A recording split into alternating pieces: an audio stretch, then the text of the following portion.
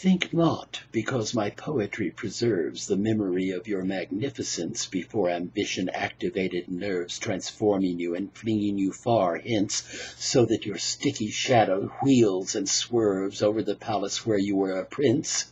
that my portrayal of your beauty serves to prove forgiveness or benevolence. Since it's conceivable that you have transgressed beyond redemption into wanton war, and peaceful rituals have deliquesced beyond recovery or avatar, what seems memorial may be at best a cruel slur upon the way you are.